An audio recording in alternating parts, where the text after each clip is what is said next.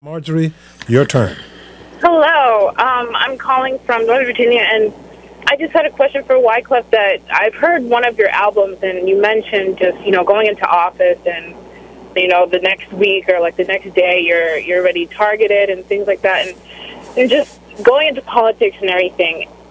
How would you go about it? What are your concerns? What do you think you're able to do? How much time do you have? I'm sorry. We have limited time, but I'll allow him to talk about what his concerns are and how he sees himself in the Haitian political environment. Well, I think to your question, the song you was talking about was the song I performed on Dave Chappelle.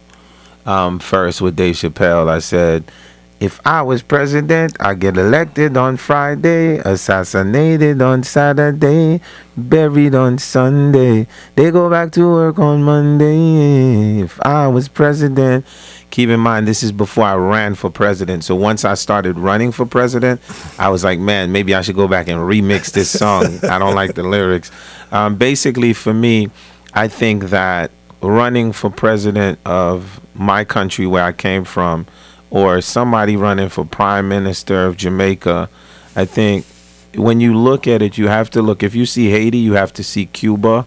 You have to see Venezuela. You have to see Guyana. You got to see Jamaica, Trinidad, and understand what I call policy changing. Meaning those little islands that you see, there's a reason why they was under slavery, and there's a reason why they're still controlled by the powers to be.